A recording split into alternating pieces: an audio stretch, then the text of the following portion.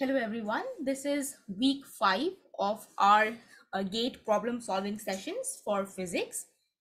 And as decided, so we are focusing on 4 topics, that is general aptitude, electromagnetic theory, mathematical physics, and quantum mechanics. So these are the 4 topics that we would be focusing on. And the aim of these sessions is that we would be taking some questions from previous year's GATE physics papers from these 4 topics, and we would be solving them one by one in these sessions. And this is the 5th session in this series. This is week 5, and this is a 12 weeks course. So every Saturday we meet at 1:30 p.m. for a 1 hour session. And before we proceed, I would share some logistical details with you. So Saturday 1:30 p.m. that's the class timing, 1 hour session. Apart from that, we have a YouTube channel where you can go and you can basically subscribe to that channel, and you would find videos from the previous session as well as this current session, which will be live streamed. So I would just share the link of the YouTube channel with you people. For those of you who are joining us for the first time, so that's the YouTube channel. Apart from the YouTube channel, we also have a Google Drive link, a Google Drive folder. And in this Google Drive folder, so I would basically upload these lecture notes that I would be discussing. So I would share the link to the Google Drive. Just give me a second.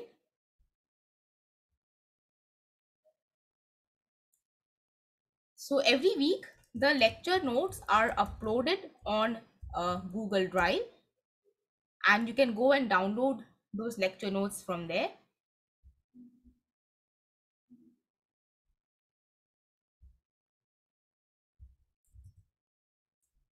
So I have shared the Google Drive link in the folder in the chat box. So that's the YouTube channel and the Google Drive link. And apart from this, we also have another platform which would be helpful for you people. So this is a Discord server that we have, and on this Discord server you can join the server and you can pose some questions if you have, and your friends and colleagues, and even I am there on the Discord server.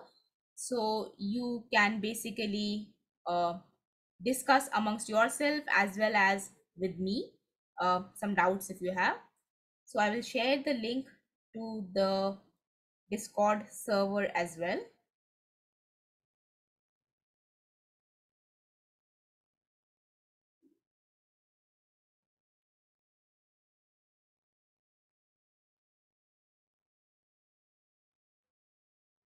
So just give me a second.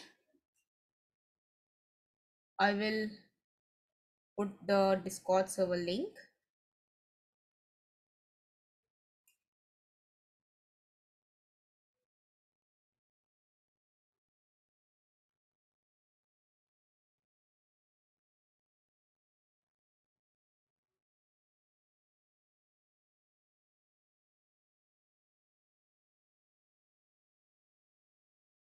Are you able to see my screen now?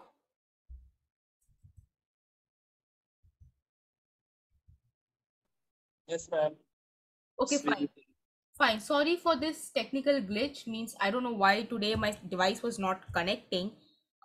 It was working fine up until now, but somehow, even today I had connected, it was working fine, but somehow it got disconnected. So we will start now. So someone from the last week had asked me a question about Levi-Civita symbols and how to write cross products and curls in Levi-Civita notation. So this was pertaining to this particular question from electromagnetic theory that we did in the last class. So this is not a question from this class. This is a question from the last class. And as you can see, this is a question in which we need to find out which particular vector potential is the one which gives us a uniform magnetic field along the z direction. And we are given a bunch of options. And how do we do it? Well, we find the curl of A for each of these cases, and that would give us some expression for B, and then we see whether it is uniform field in the Z direction or not. So that is how we do it. And so how we write in the Levi-Civita notation, the cross product and curl is what we will look at in this lecture. Just a brief description of the Levi-Civita symbols.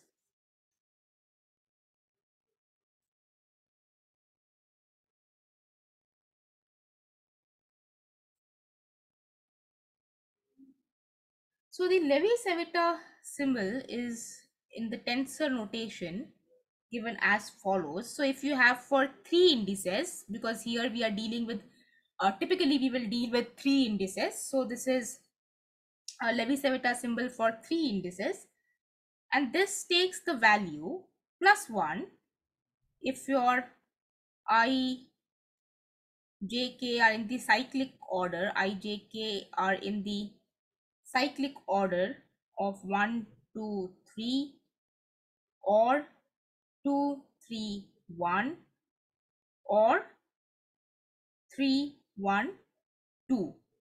And this takes the value -1 if I, j, k is 3, 2, 1. This is the anti-clockwise order if you want to think of it, or 2, 1, 3, and it is 0 if any two indices are equal, if I equal to j, or j equal to k, or k equal to I. So this is your definition of the Levi-Civita symbol, and this is for three indices. If you have two indices, if you are in 2D, then you have simply ij, and again it takes plus 1 if I, j is 1, 2. It takes -1 if I comma j is 2 comma 1, and 0 if the indices are equal. So this is the definition of the Levi-Civita symbol, and it is plus 1 when if you have an even permutation, and -1 if you have an odd permutation. So that's the definition. So if you have even permutation, so this is plus 1 for even permutation of the indices,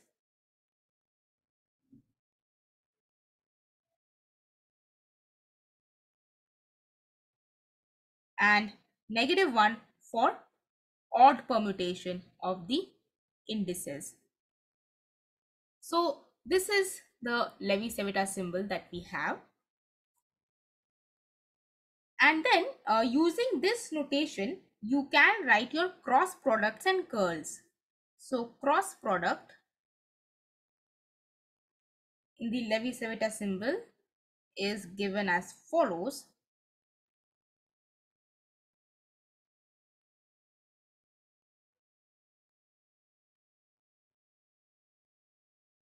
So this is how you would denote your cross product, and then you have curl.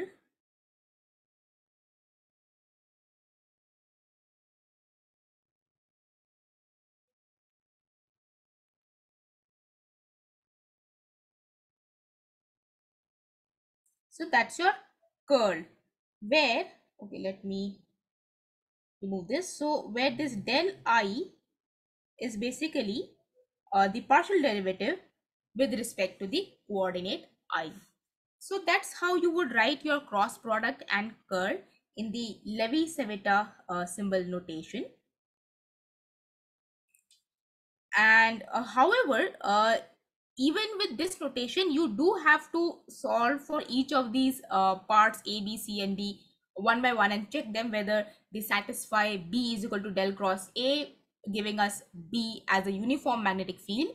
There is no way you can get around this technique of trying to put in each of these values and checking whether you get the desired uniform field or not. Someone in the last class was asking about Levi-Civita symbols. So that's why I am discussing, briefly discussing this Levi-Civita symbol in this lecture. and someone basically wanted to know if there is some shorter way of trying to solve this instead of uh, brute force trying to put in uh, each of the options and then trying to see if it satisfies or not. So unfortunately, there is no other way other than trying to brute force put in each of these options. So that was a brief intro about the Levi-Civita symbols. Now we move to this week's content. So this week we start off as like always. We discuss few questions from general aptitude and then few questions from either one of the topics: mathematical physics, electromagnetic theory, and quantum mechanics. So this time also we will start with a few questions on general aptitude. So this is the first question over here for general aptitude. It says the variable cost of manufacturing a product varies according to the equation V is equal to 4Q, where Q is the quantity produced. The fixed cost F of production of the same product reduces with Q according to the equation F equal to 100 over Q. How many units should be produced to minimize the total cost? So it's a very simple problem on minimization. So here we are given some equations and we need to find out for what value of Q we will have the minimized expression. So let us start by writing the expressions. So total cost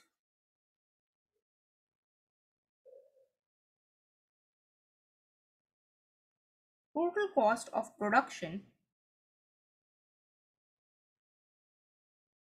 of the product is given as T is equal to V plus F. That's the variable cost plus the fixed cost.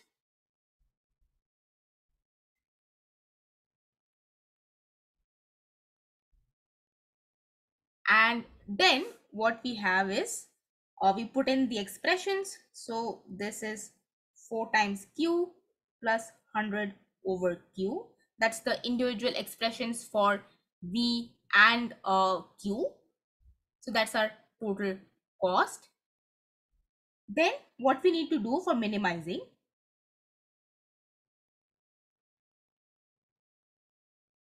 minimization would be achieved by the derivative of t with respect to q and setting it equal to 0. And how do we know it's a minimum and not a maximum? That would be by checking the second derivative. So if the first derivative is 0 and the second derivative is positive, then what you have is a minimum. On the other hand, if your second derivative is negative, when the first derivative is 0, then you would have a point of maxima. So let us differentiate it.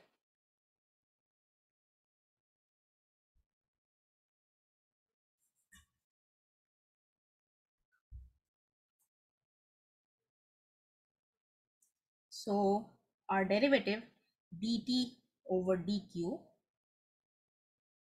is 4 minus 100 over q squared, which we set to be equal to 0 for minimizing.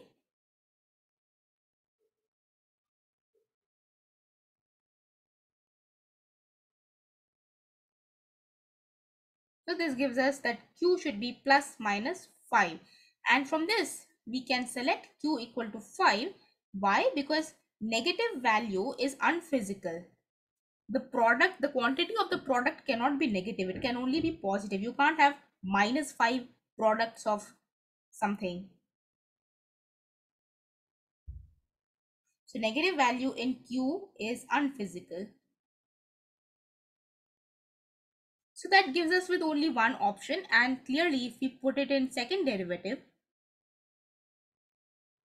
the second derivative would be as follows. And this at q equal to 5 would be the following, which is positive. So indeed, q is equal to 5 is the point of minima. So that's the answer. Coming to the next question. A container originally contains 10 liters of pure spirit. From this container, 1 liter of spirit is replaced with 1 liter of water. Subsequently, 1 liter of the mixture is again replaced with 1 liter of water, and this process is repeated one more time. How much spirit is now left in the container? So let us see how to solve this problem.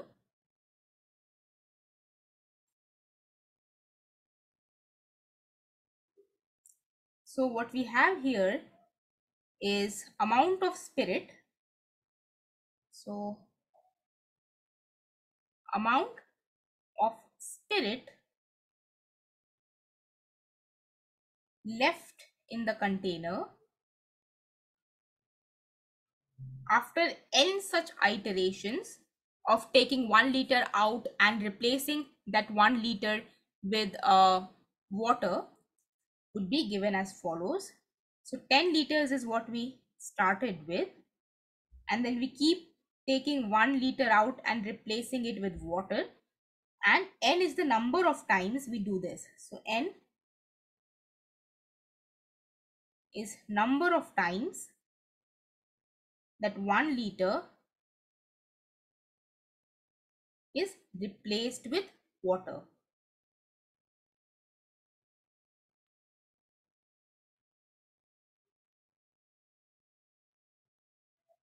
And this term over here, this term, so 10 liters is the original amount that we start off with, and this term right here is, sorry, so this term over here is the fraction, it's the fraction of spirit left, fraction of spirit left. For our case, n is equal to 3 because we are doing this process 3 times, this process of taking 1 liter and replacing it with water. So in this case, n is equal to 3, and what we have is the following, which is equal to 7.29 liters. So that's the correct option. Moving on, now we have two questions based on English language. So as you know, in general aptitude, in GATE exam, apart from physics questions, you also have some English language based questions based on vocabulary, some basic grammar. So we also discuss these English language questions, which are taken from the previous year's GATE physics examination. So let us look at the first one. Choose the grammatically incorrect sentence. So could people just put in the chat box which is the grammatically incorrect sentence and which is the correct answer for this particular question? So I give you 30 seconds to select the answer to this question before we proceed further. So quickly, if people can type in the chat box what the correct answer is.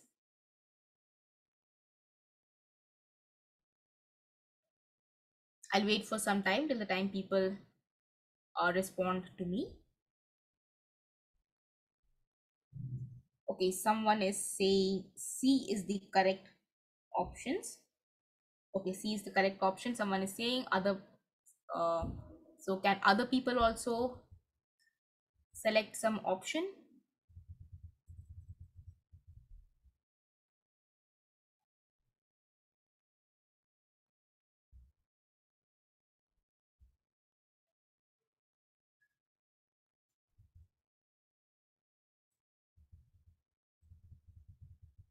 Okay, so correct answer is indeed C. So C is the grammatically incorrect sentence over here. What should have been the correct sentence? this word over here, instead of less, it should have been lesser. It's kind of like comparing things. So the committee initially asked for a funding of 50 lakh rupees, but later settled for a lesser sum. That should have been the correct sentence, and that's not the case over here. So it is incorrect. Just writing less is not the correct uh, way to write the sentence.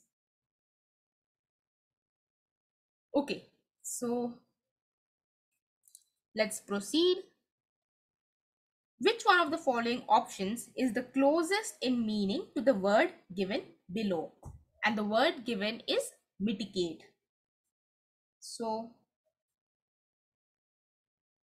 these are the four options: diminish, divulge, dedicate, and denote. So quickly, if people uh, can respond to this question in 30 seconds, I'll wait for some time. People can type in the chat box what the correct option is.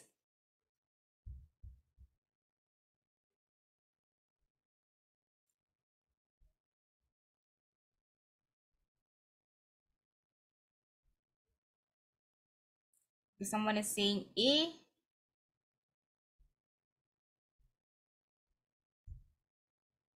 okay, great. So A is the correct option. And as we all know, Oxford Advanced Learners Dictionary is one of our favorite dictionaries to follow. So according to Oxford, to mitigate something means to make something less harmful or less harmful or less serious, and so on. And synonym of this would be alleviate. So instead of mitigate, if they would have written alleviate, that would have meant similar because it's a synonym. And one example phrase is action to mitigate poverty. So diminish also means to reduce. So diminish and mitigate are close in meanings. So the correct option is diminish. Now that completes the section on general aptitude for today. And today, the topic that we would be focusing on is quantum mechanics. So we have a few questions on quantum mechanics that we would look at. So the first one is, which of the following is an allowed wave function for a particle in a bound state? And we are given some options. We need to select which of these is basically a proper wave function description. And n is a constant, and alpha beta are also constants which are positive. So again, if people can respond before I start, if people can write in the chat box what they think would be a correct wave function, and then I will discuss in detail as to how you can identify which wave function is an allowed wave function description.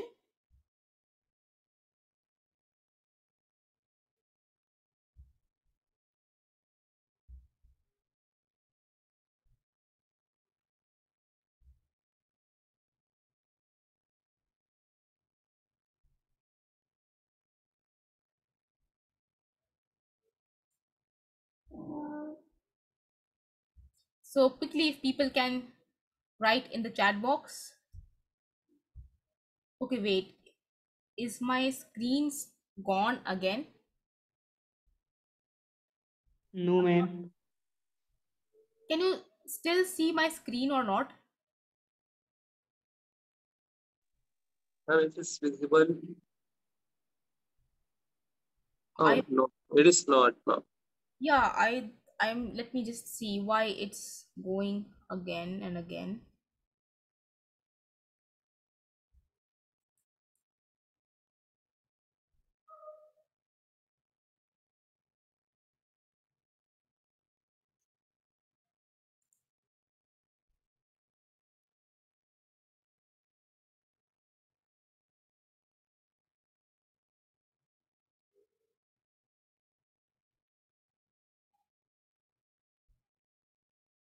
So I hope it is visible now back again, right? Yes, ma'am. Okay, fine. So could someone just type the answer what they feel is the answer for, okay, someone has already written, fine. So let us start by understanding how we can identify which wave function is the correct description. So when we have a wave function, so a wave function is a solution to the Schrodinger's equation. So and allowed solutions of the Schrodinger equation are what is known as the wave function. So what kind of wave functions are allowed? Well, wave functions should be single value, they should be finite, and they should be continuous. And this is true for not just the wave function and also for the gradient. Even gradient needs to be single valued, finite, and continuous. Then wave function should be bounded at large distances, which means it cannot tend to infinity at large distances. Then if there is an infinite potential step,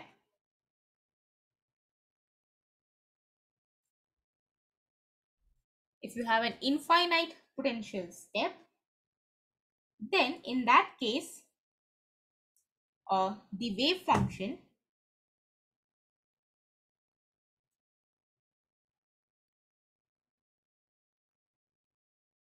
is zero at the surface.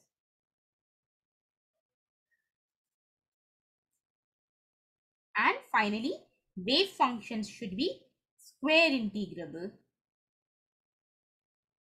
Wave functions for a bound state need to be square integrable, and square integrable means that this integral is finite.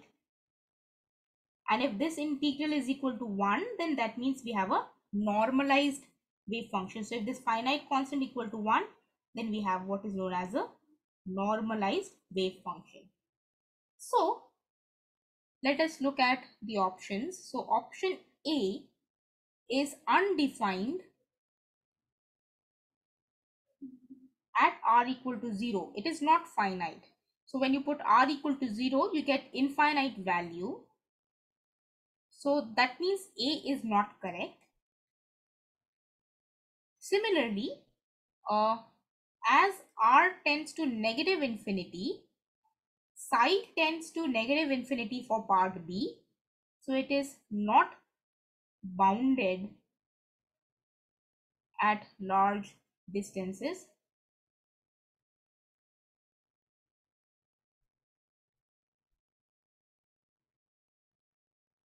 And D, option number D, if we look at, then this is discontinuous.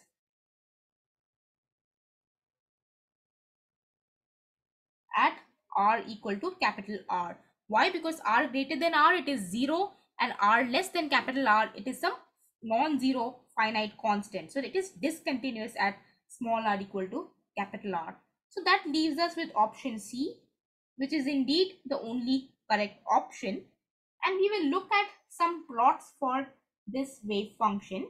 So if you focus along the x direction, wave function along x direction, that means if we look at psi x where y is equal to 0 and z equal to 0, then we have the following.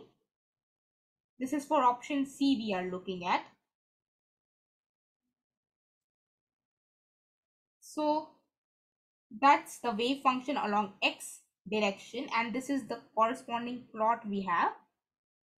So clearly from the plot you can see that it is finite everywhere, and it tends to 0 when your x tends to plus minus infinity, and it is continuous, and it is definitely differentiable. So this part is fine. Similarly, we can look at wave function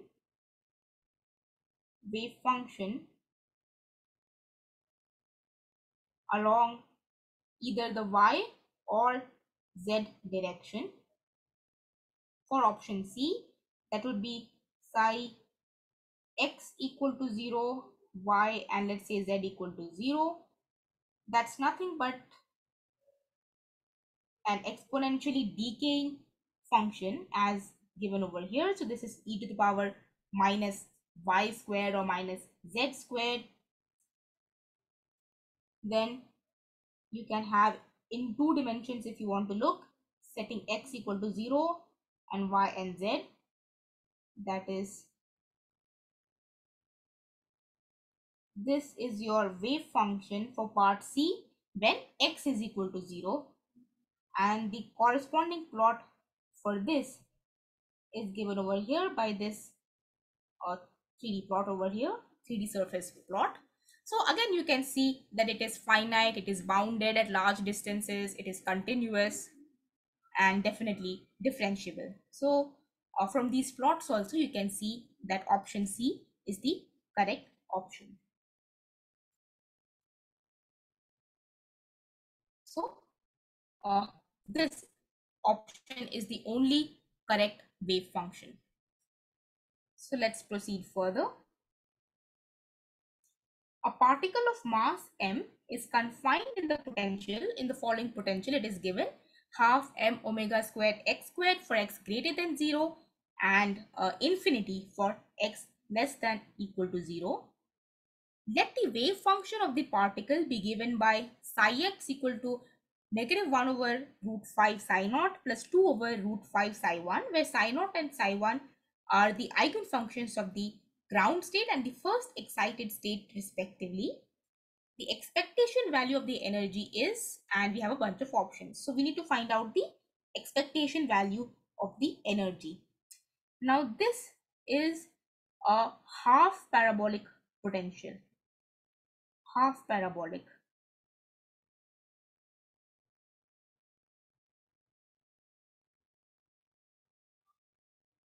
And the traditional harmonic oscillator that we study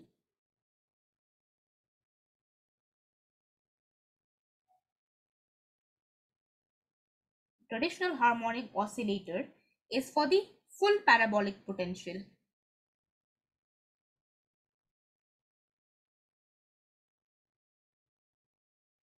Full parabolic potential means that it is half m omega squared x squared for all x belonging to real numbers, and half parabolic potential is when it is when the potential is half m omega squared x squared only for positive x and it is infinite otherwise. So let us look at some plots for the traditional harmonic oscillator. So here are some plots for wave function and the probability density psi squared taken from Wikipedia's website on a quantum harmonic oscillator. So we are given some 8 wave functions over here. This is for the traditional harmonic oscillator that we study with the full parabolic potential. And the energy in this case, so this right here, this plot is for the full parabolic potential,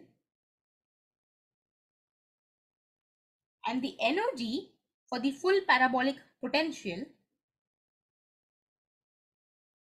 is given as follows. E is equal to n plus half h cross omega, where n is the state that you have. So n is 0 for the ground state, n is equal to 1 for the first excited state, and so on. So n denotes the energy level. So this is for the full parabolic potential. Now coming to the half parabolic potential. So this is our question. Our question is based on half parabolic potential.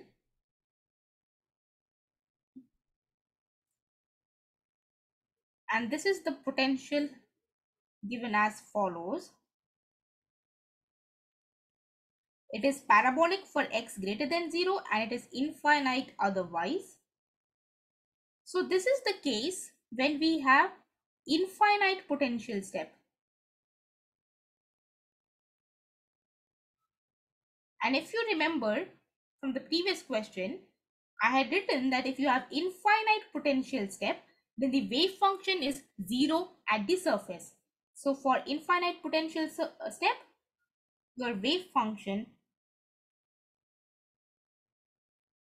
is 0 at the surface of that infinite potential step, which means in this case, wave function is 0 at x equal to 0. So this is the infinite, this is the half parabolic potential. This is the plot. So you have half m omega squared x squared for x greater than 0 and infinity otherwise. So this is the potential diagram. So that means we need to select those wave functions, those wave function solutions to the Schrodinger equation of the full harmonic potential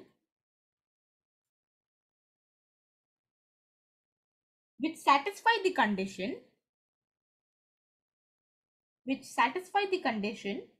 of it being 0 at x equal to 0. So the condition is psi x equal to 0 is equal to 0. So only those wave functions which satisfy this condition would be the wave functions for the half parabolic potential. So let us go back to our diagram and identify which of the wave functions are having 0 at x equal to 0. So you see this wave function is 0 at x equal to 0. So this is an allowed solution. This wave function is 0 at x equal to 0. So this is also allowed solution. Similarly, these solutions which are x equal to 0, which are 0 at x equal to 0 are the allowed solutions of the half parabolic potential. That means that psi 1 of full parabolic potential is now my psi naught of half parabolic potential,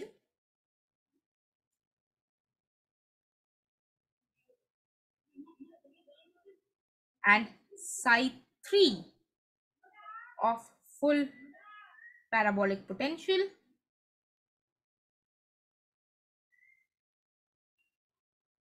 is psi 1 of half parabolic potential.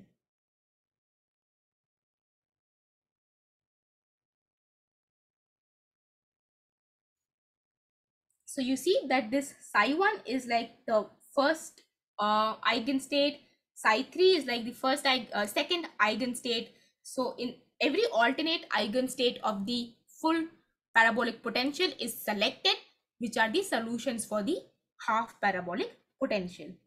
So in that case, my energy, so let us look at what is our given state. So our given state is this given state for the half parabolic potential.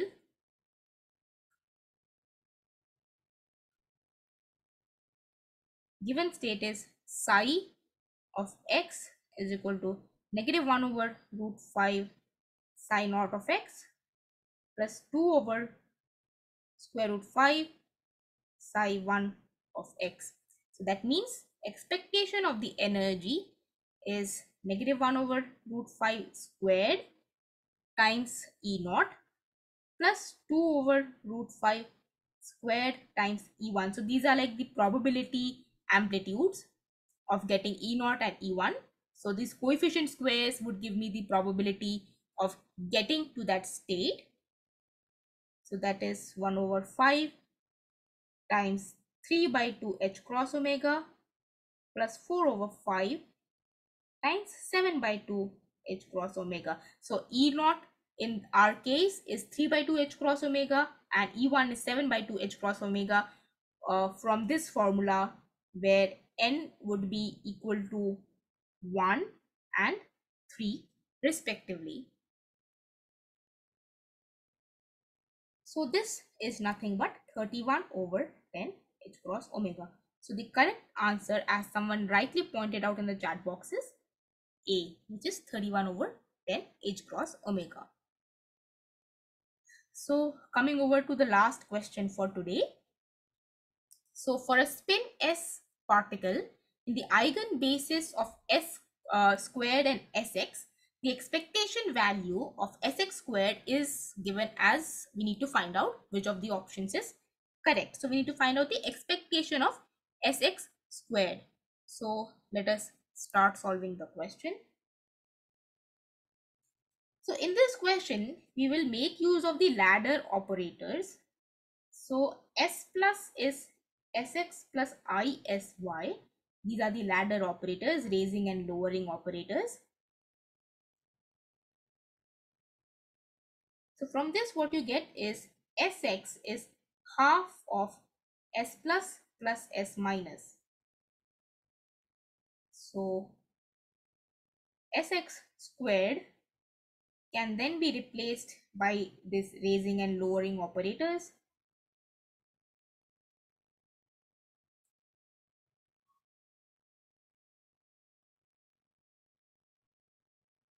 This is sx squared,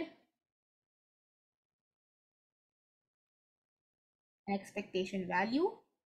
So simplifying it, basically opening up the bracket,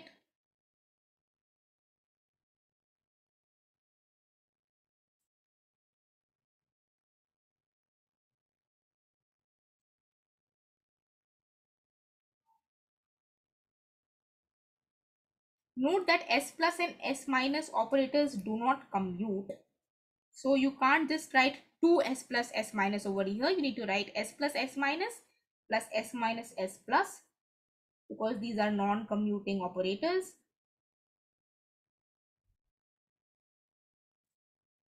And let us write down what the action of s plus and s minus do. So s plus, this is the action of s plus on the state. So as the name suggests, it is the ladder operator and it is raising operator. So this will raise your state by 1.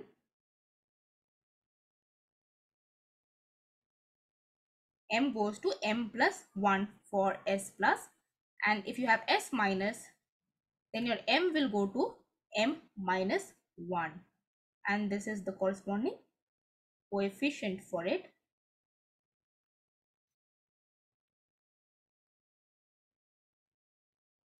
So from this, what we get is that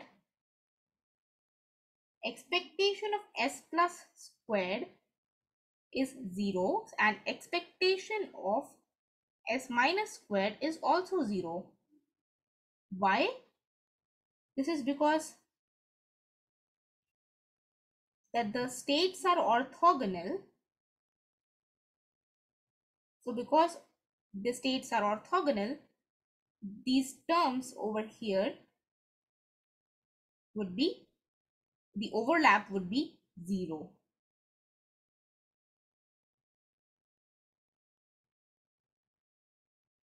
So therefore, our expectation of sx squared is given as follows.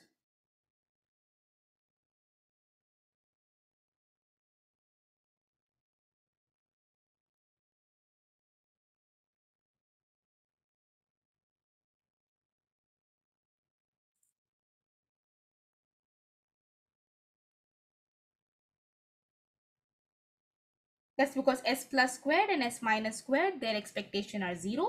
And this term right here is nothing but 2 times s squared minus sz squared. You can verify this. So this is the expression. So what we get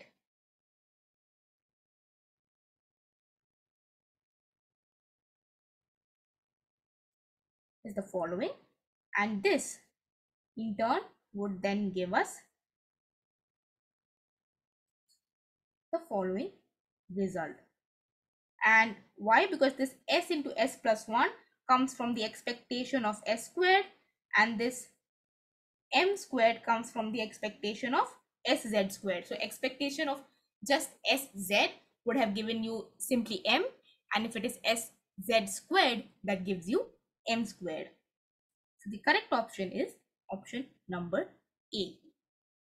So these were some questions on general aptitude, quantum mechanics, and one question from electromagnetic theory we discussed again from the previous lectures. That was just to understand, just to see a brief overview of the Levi-Civita symbols. So that's all for today's session. In the next session, again, we will look at some general aptitude questions and some mathematical physics questions.